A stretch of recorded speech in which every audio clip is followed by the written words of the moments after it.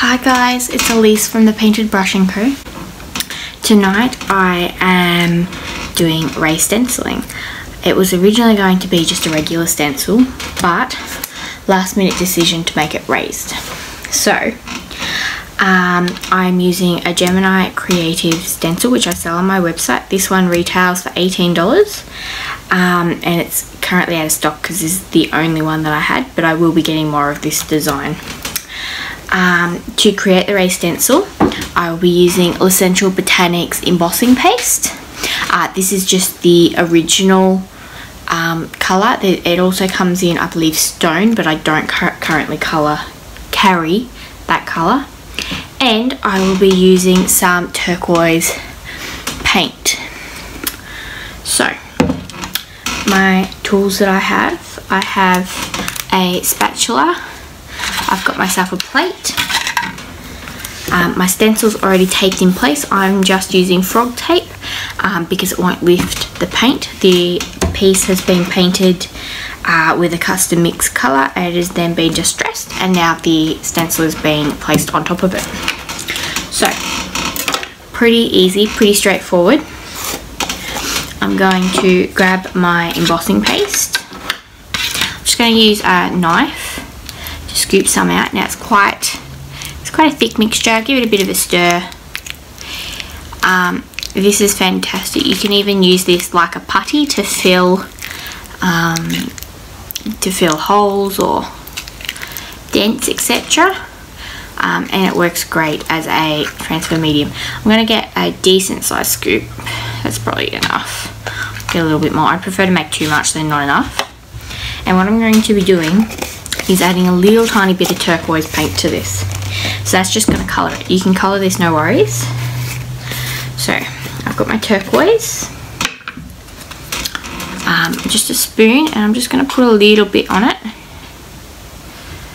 And then I'm going to use my knife to, I'll see that there, mix it in.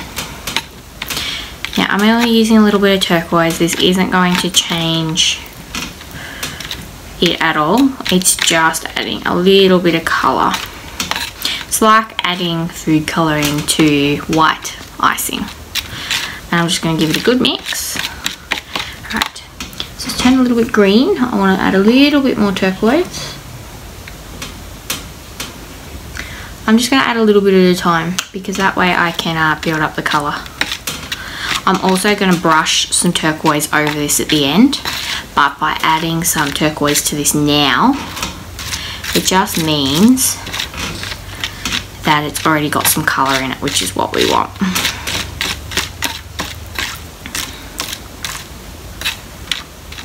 That's pretty well mixed. I'm quite happy with that. Might add a little bit more turquoise to it. The more you work this, the more flexible and movable it gets. I knew I would flick paint onto this piece.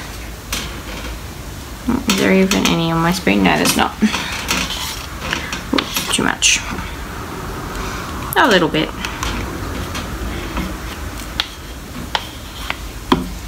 Yeah, try not to put any more on my piece.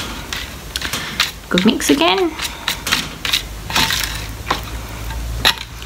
So. Alright, there we go. Now it's not bright as bright can be. This is the actual colour of the turquoise, so you can see the difference in the colour. It's not as bright. I might as well clean off that spoon actually. I'm not putting it back in the jar now. Don't waste any paint. Scoop it off. So as I was saying, the more you manoeuvre this paste, it does get a little bit easier to work with. It is quite thick. There we go. Oops, pop you there. Pop my lid back on so I don't knock it over accidentally and ruin this piece. Alright, so there we go. Give that a good mix. You can leave it with some marbling if you want that effect, but I don't. Right, there we go. So it's not as bright as the turquoise, but I will brush over this with the turquoise once it's all dry. So I'll grab a spatula. Now I've just got a regular old kitchen spatula. scrape it off, make sure I get it all. Alright, so this is really easy. The key with this is holding it down so the stencil is as flat as it can be to the surface, so it's not going to leak underneath too much. And just sort of wipe it on like you're icing a cake. So a little bit of time, hold it steady, and you want to try and get that coverage nice and even. You can use this paste as a texture medium as well, so if you're creating a piece that you want a bit of texture on, you can use it like that as well, even on like a artwork or whatever as well.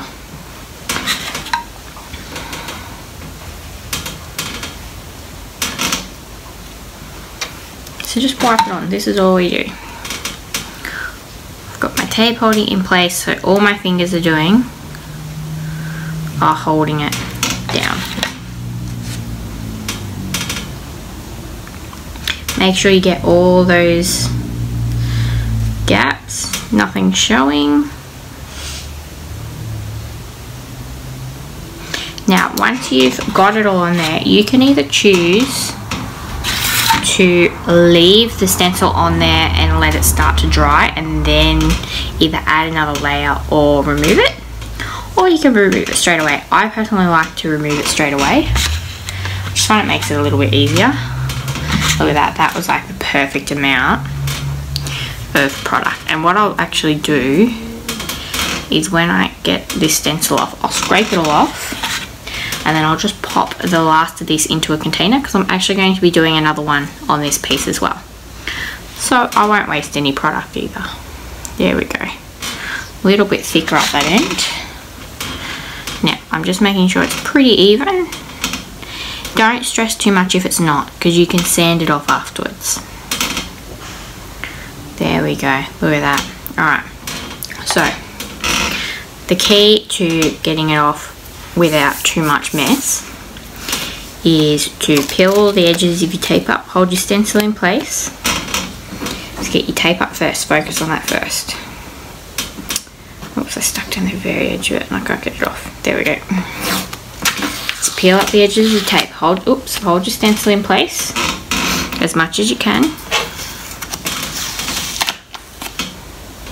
And then what you're going to do is you're going to lift your stencil straight up into the air. Alright, ready? So we lift it straight up. Oops. Ta-da! Look how cool that looks.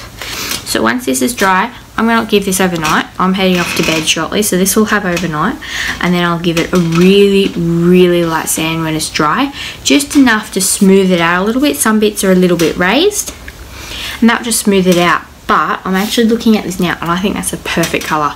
I'll see what my client thinks, as it is a client's piece, and I can add a little bit more. I can just dry brush some turquoise over it to make it pop. You could also apply some gilding wax. This is great if you want to wax a piece and you want a bit of detailing as well. Super easy to do. You can do it with any kind of stencil you like. I've done this with a French script stencil before. Super easy. Can be a bit time consuming, a bit fiddly, but I actually prefer doing this over traditional stenciling. Alright, have a good night guys. I'm going to scrape off what's left on my stencil and pop it aside for the next one, and then give my stencil a good wash.